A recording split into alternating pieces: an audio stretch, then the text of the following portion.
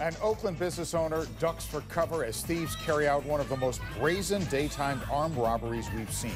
Tonight, how this shocking crime, caught on camera, as you can see, could be the last straw for the store that's called Oakland home for 40 years. It's a story you'll see only on 7.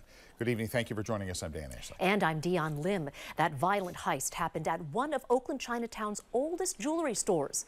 The damage done is simply remarkable. But despite all of this, the store owner says their vow to keep it open is stronger than ever, and they're pledging to move forward in the wake of this crime.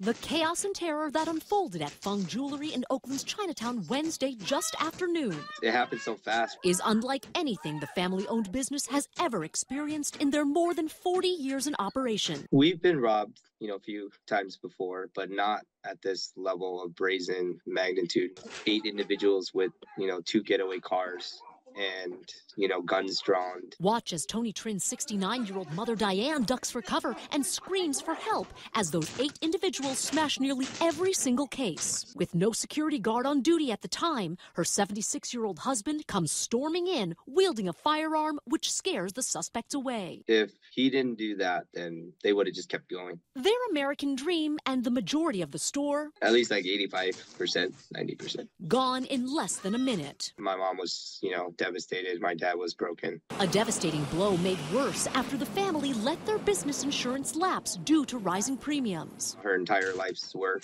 savings, gone in a few minutes. It is rough. My mom is the leader of the pack, and she's been running the business.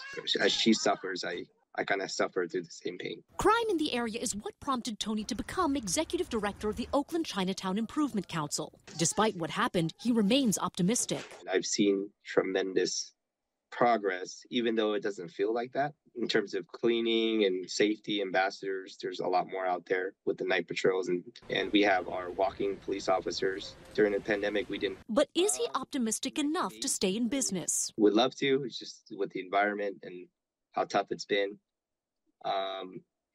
We don't know yet. Diane says she'll be back to work tomorrow to send a greater message. We can't let the fear overcome. The only way to reduce crime is actually to have more traffic, more events, more people, so that way we'll have more resources. Strong Oakland Chinatown is a strong town for every community, especially in Oakland.